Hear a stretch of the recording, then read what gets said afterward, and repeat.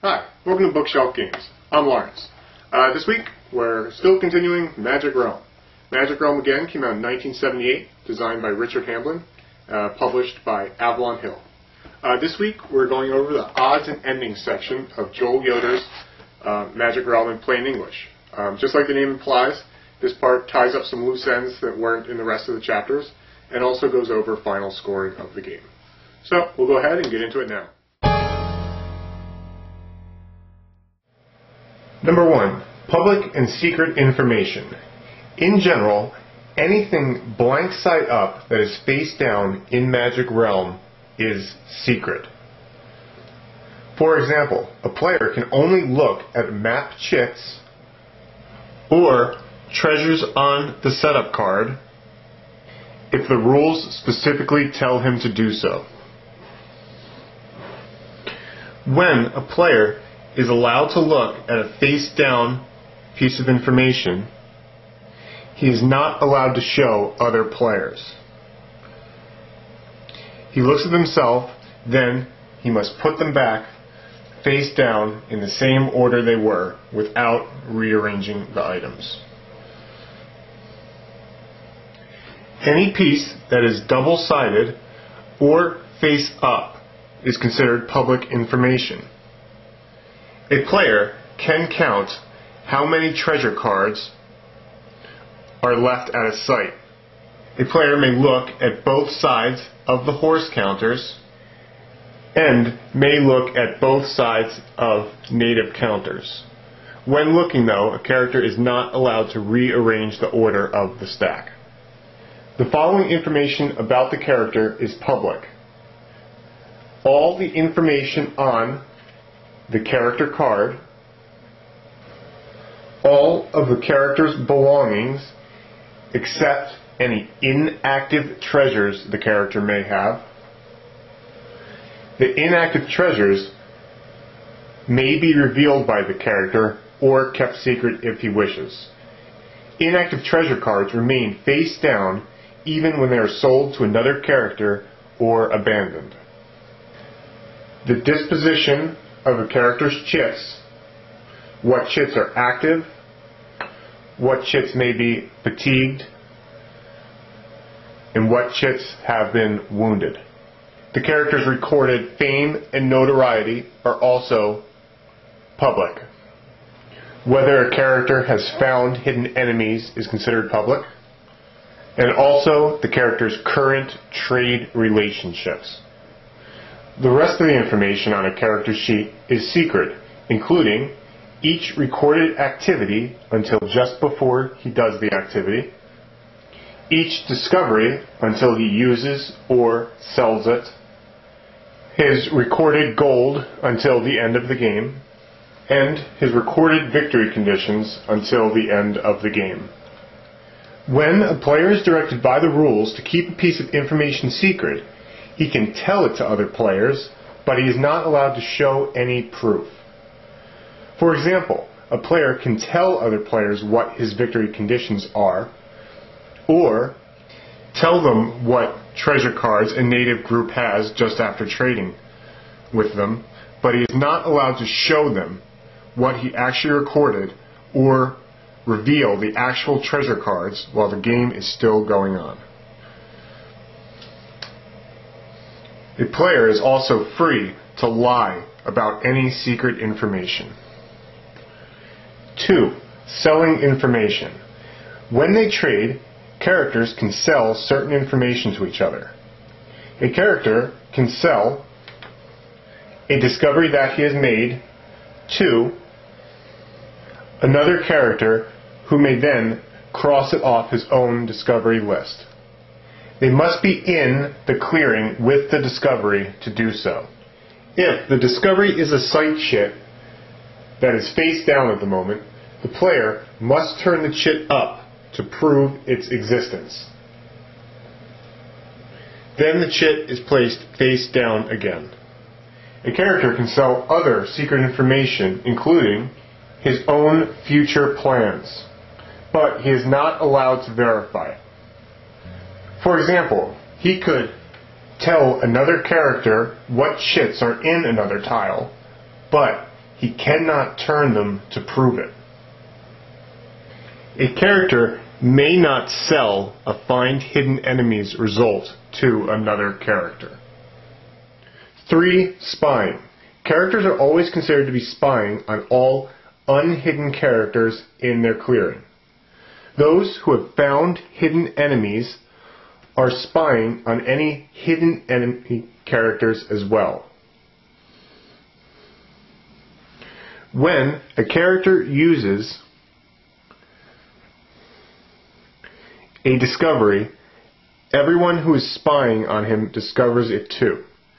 If he moves on a secret roadway, all spies in the clearing that he left from or arrives to discover the roadway as well.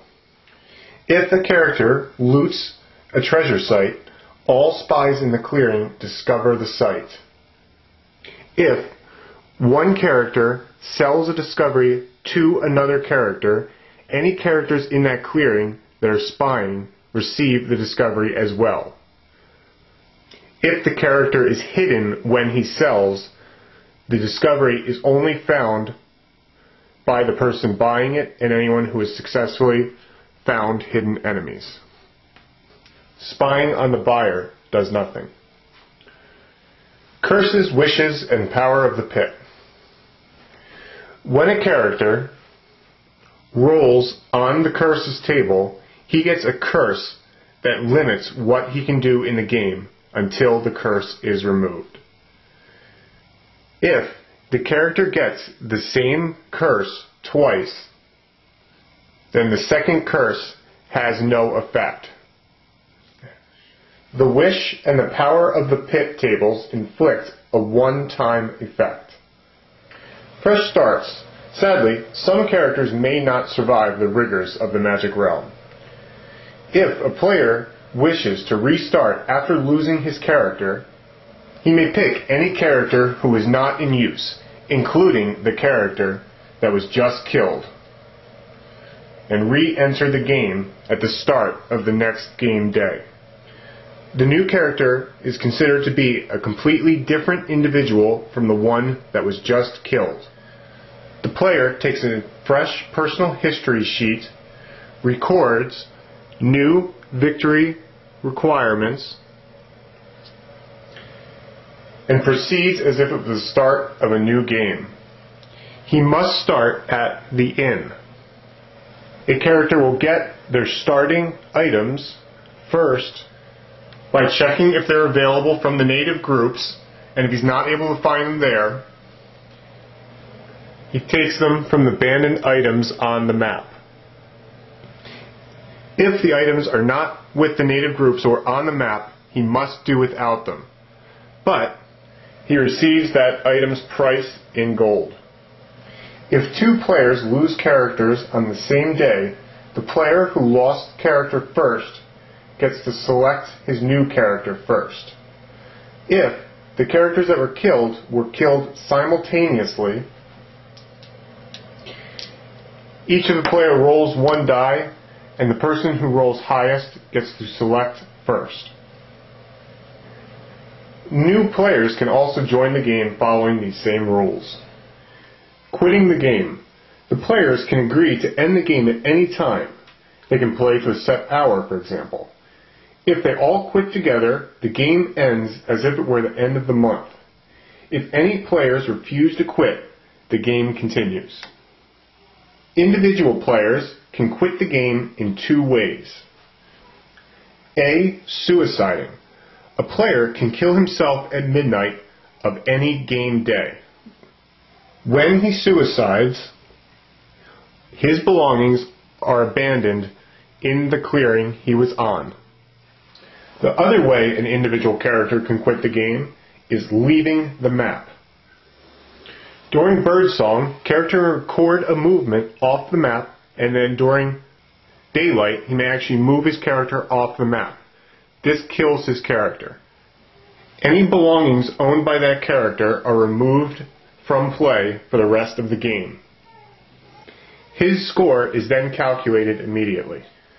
When a player quits, he must stay out of the game for at least one complete game day. After sitting out for the day, he may rejoin the game using the fresh start rules that we just went over. Winning the game. Success in Magic Realm is measured in 4 categories: Great Treasures, Fame Points, Notoriety Points, and Gold. There's also the usable spells, but I'm going to wait until we get into the Magic video to go over that one. Before the start of play, each character selected the values required to win in the Victory Requirements box. I'm going to go ahead and fill it in real quick using a common one I often use, which is 3 points in Fame, 2 points in Notoriety. That will give us times 10 for the Fame, needed 30 points in Fame, and times 20 for Notoriety, 40 points in Notoriety. At the end of the game, the players will calculate their final scores and determine the winner. When the game ends, each character must discard all items that he owns that he cannot carry. Essentially, the character is making a final move off the board.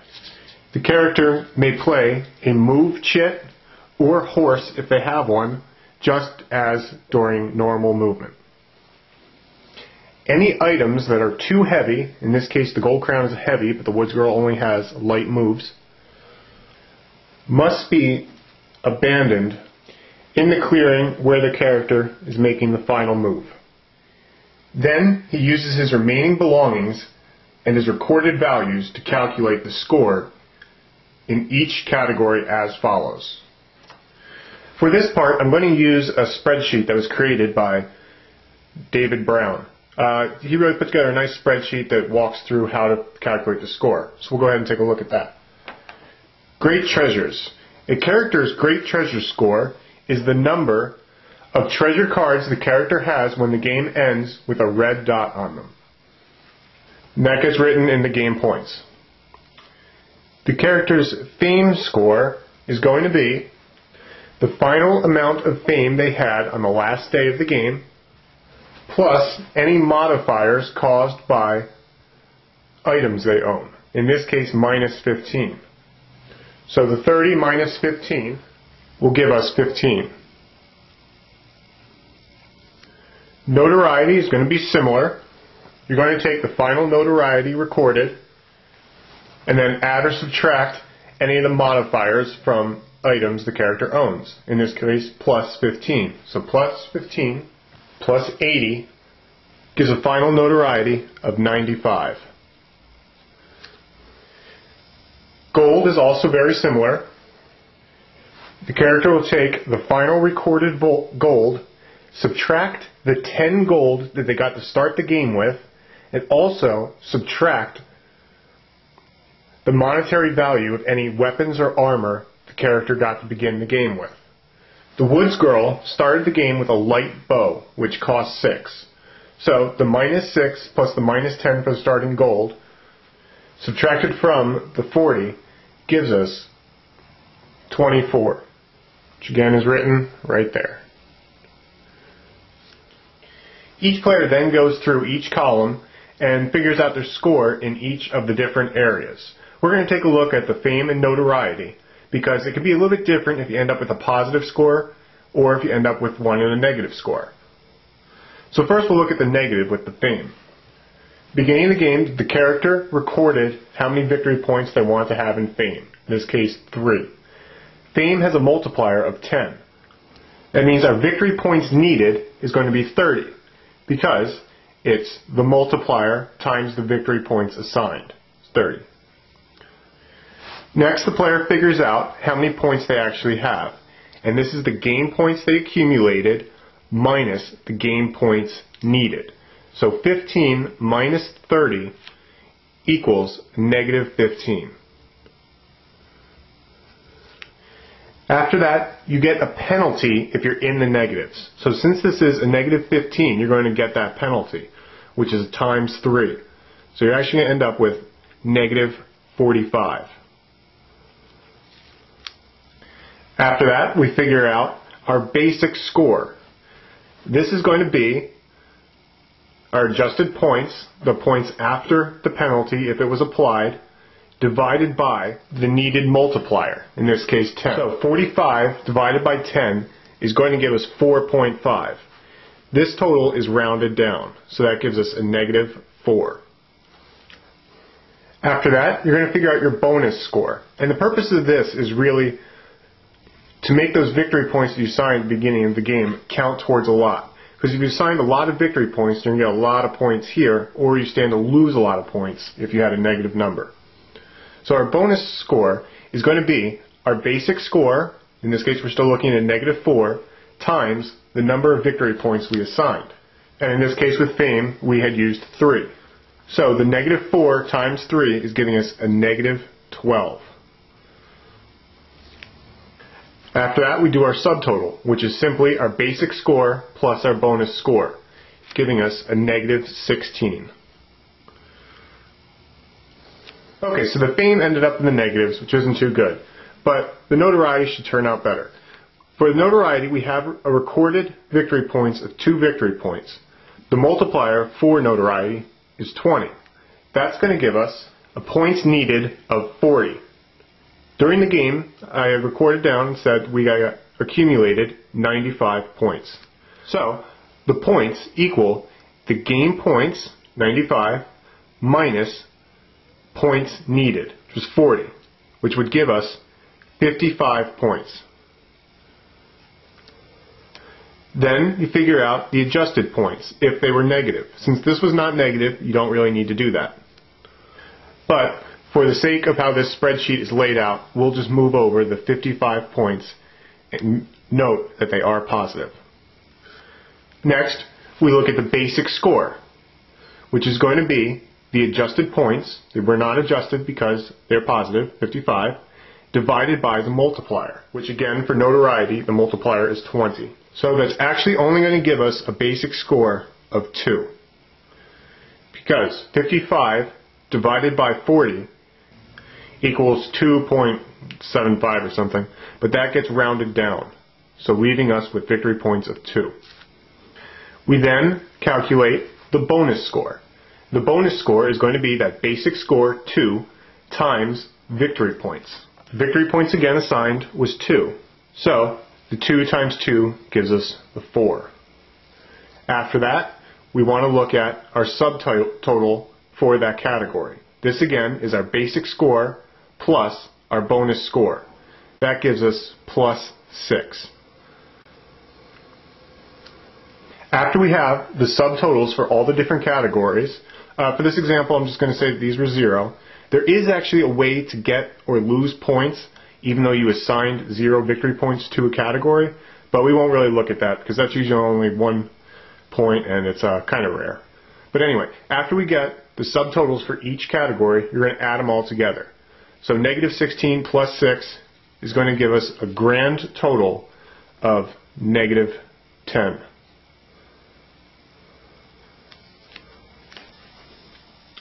So as you can see, those negative points can really crush you. And that's mostly because of the adjusted bonus. So during the game, you're really going to want to try and meet those victory requirements. But in actuality, a -10 is really not a bad score for Magic Realm. Magic Realm is a really difficult game, and just receiving a score of 0 or 1 is considered having a winning strategy. And after each character has figured out their grand total, they're going to compare grand totals, and the person with the highest number wins. A quick note also, if any character had died during the course of the game and did not start with a new character, their final score is going to be -100. If they did die and chose another character and began the game again, they're going to score for that character with no consideration of the character that died.